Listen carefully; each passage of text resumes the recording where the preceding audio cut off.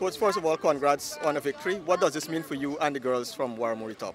Well, we came this far not to just play a game, but to win competitions. And as you can see at the back, the girls are very excited, and it meant a lot to them coming out here and performing. And I think it's a great, not only just for them, but their school and the community, the whole region one, I think, yeah. What would you say were the factors that led to you guys doing so well in this tournament?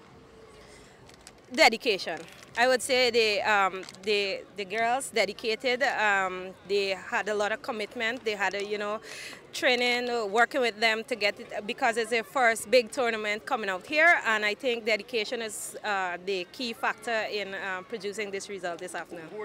What was your message to them as they went out there this afternoon before the game? My message was, it's a final, anything can happen, but play your best, enjoy football, and have fun. And I know that never give up, great things happen in the end.